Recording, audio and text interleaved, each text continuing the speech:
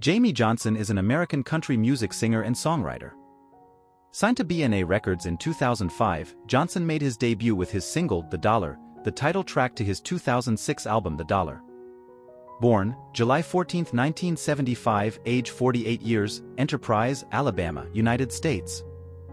Nationality, American. Music group, Music of Alabama. Children, Kylie Johnson. Parents, Howard Johnson. Jamey Johnson, net worth $6 million. Jamey Johnson. To contact, please check my YouTube video description and visit my website. Early life. Johnson was born on July 14, 1975, in Enterprise, Alabama, and raised in Montgomery, Alabama.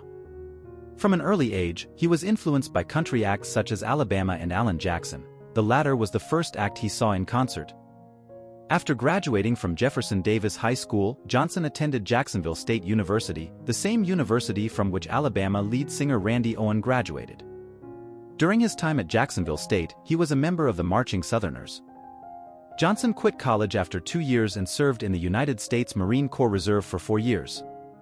While in the Marines, he began playing country music in various bars in the Montgomery area. One of his first gigs was opening for David Allan Coe. By 2000, Johnson had moved to Nashville, Tennessee, to pursue a career in country music. One of his first connections was with Greg Perkins, a fiddler who had played for Tanya Tucker, Tammy Wynette, and other artists. Perkins invited Johnson to sing as a duet partner with Gretchen Wilson on a demo tape. Songs for which Johnson sang demos include Songs About Me, cut by Trace Adkins, and That's How They Do It in Dixie, cut by Hank Williams, Jr. with Big and Rich, Gretchen Wilson, and Van Zant.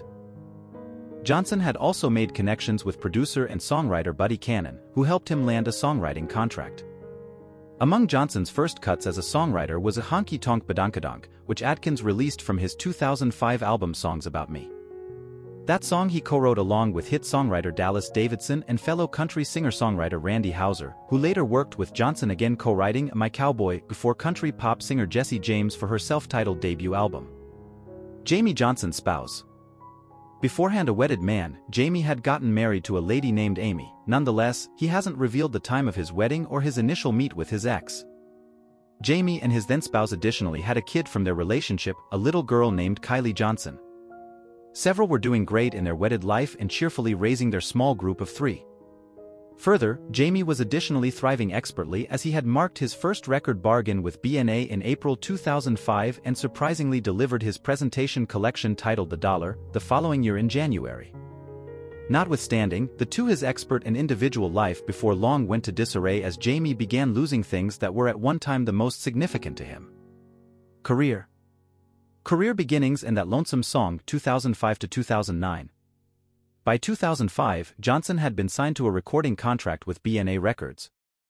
His first single, entitled The Dollar, was released that year, followed by his Buddy Cannon-produced debut album also entitled The Dollar, in March 2006. The Dollar went on to peak at No. 14 on Billboard Hot Country Songs.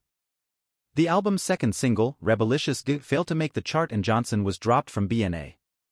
After the loss of his record deal, Johnson divorced his wife and took on a reclusive lifestyle, residing in a friend's house while working on his songwriting. He wrote several songs for other artists. In 2006, George Strait reached No. 1 on the country chart with Give It Away, a song which Johnson co-wrote with Bill Anderson and Cannon. This song became Strait's 51st No. 1 on the Billboard country charts, setting a new record for most No. 1s on that chart. In 2007, Trace Adkins charted with 2 more songs that Johnson co-wrote, Ladies Love Country Boys and I Got My Game On, the former being Adkins' first No. 1 in 10 years. Also in 2007, Joe Nichols reached top 20 with Another Side of You, another song co-written by Johnson. This song was the first single on Nichols' album Real Things, which also contained She's All Lady, a song that Johnson originally recorded on The Dollar.